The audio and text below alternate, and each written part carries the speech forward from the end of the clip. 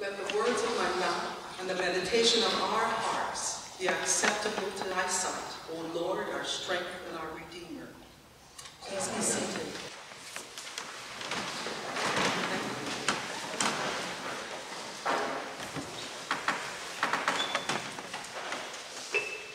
Greetings to you, all of you, this Advent season, and especially today. As the Reverend Carolyn Lewis, Associate Professor of Preaching at Luther Seminary in Minnesota, declares about this gospel reading today, what a difference a pronoun makes. And I wholeheartedly agree with her premise. Reverend Lewis espouses that the promise of Jesus' birth and Jesus' name itself, God is with us, not God is with you. That first person plural pronoun shows us how God in the flesh chooses to be in this world. Not for our individual gain, not for our own personal gain, no. It is to remind us of who we are meant to be and who we are supposed to be. People in community with God. People looking towards each other because of God. People helping each other because of God. People helping each other because of God. People who truly believe God is indeed present when even just 2 or 3 of us are gathered together. Folks, on this final Sunday of Advent, we do need to be reminded, at least I need to be reminded, of this aspect of God's being with us and among us, not just with you or you or you. Of course, the human tendency is to become introspective, to turn in on itself, sometimes succumbing to selfishness, self-centeredness, and even self-importance. Reverend Lewis calls it escapism. But this is not supposed to be who we were created to be, or who we are as God's people. God with us corrects, God is for me. God with us corrects, God is for us. See, God with us reminds us that when we turn away from others, we're actually turning away from those who need us. Yes, God's children and those whom we need. Reverend Lewis further posits that we turn away from responsibility and accountability. We do this in order to avoid the darkness. A friend of mine here from the congregation was talking about that darkness just the other day to me, or with me.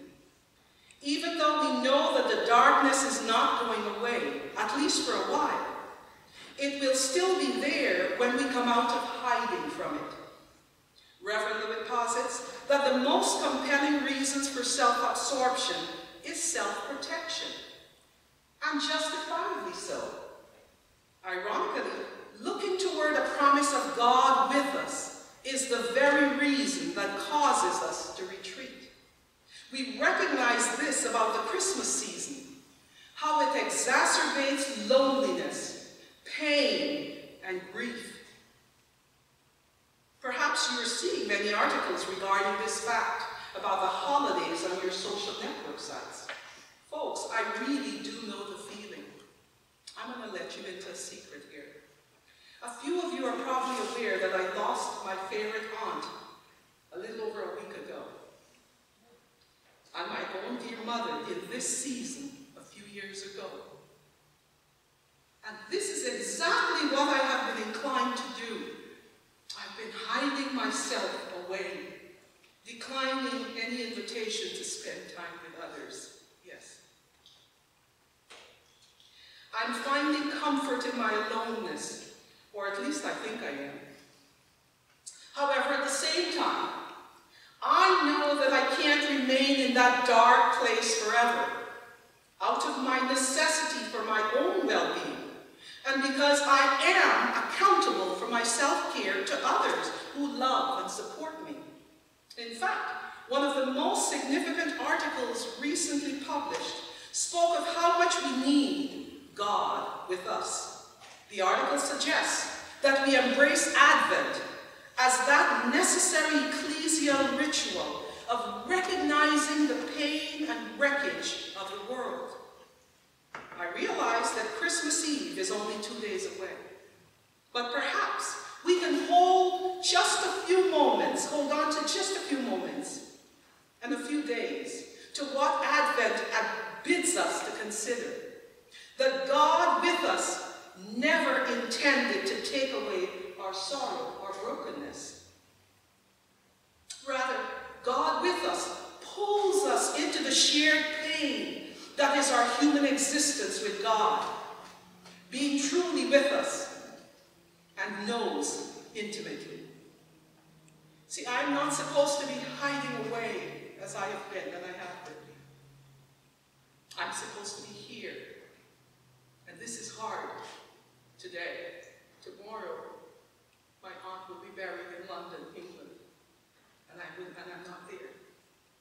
In fact, God with us is the good news that even our escapism has been exposed by the light. As much as we might want to individualize God or take a break from God by withdrawing from the world as we know it, by hiding out from our families, friends, and the celebrations around us, Emmanuel tells us a different story. God simply will not leave us alone, neither to our own devices nor to avoid accountability to each other. I'm here as proof. It seems that God really does know what is best for us, that being alone can be dangerous to our own selves and to others. See, we need the us, not only so that we know God is solidly behind us, supporting us as one promise of the incarnation, but also to move us towards easing the pain of the other. You're not looking inward, but you're looking outward. See, we need the us, because being in community is not only necessary, but it's also our responsibility. My responsibility. Your responsibility. In other words, God with us is both a promise and a possibility, both presence and potential. God with us means that we are not alone. We are never alone. We are never apart from God, and we are never apart from each other. This God with us also means that we look into the darkness together, honestly, as both wounded by our own humanness, and as Reverend Lewis so poignantly expresses, as wielders of it, contributing to our own moments of unkindness, or impatience, or selfishness. Sadly, I know, because I can relate to that too. Our Bible scholar further declares that darkness is not going away. However, on that point, I beg to differ. Yes, the coming of Christmas is its own miracle. Because of this, it represents coming of the light of Christ, the light which is Christ himself, which is why God became flesh in the first place, to drive away the darkness. So, today and over this season, together we sing, we light candles, we share meals, we give gifts, and we celebrate, to help us to see the sign that is so easily overlooked when we are alone. The sign that is our hope. The sign of the coming of the Christ child, Emmanuel. God with us. As read in Isaiah 7:14. Therefore the Lord himself will give you a sign. Look, the young woman is with child, and shall bear a son, and shall name him Emmanuel. My dear friends and faith family, this good news is especially significant for those of us who during this season can feel that darkness around us, take comfort. The light is coming. The light of Christ. The light that is Christ, Emmanuel. And because God is with us, God will never leave us alone. So, unlike the innkeeper, this season and today, we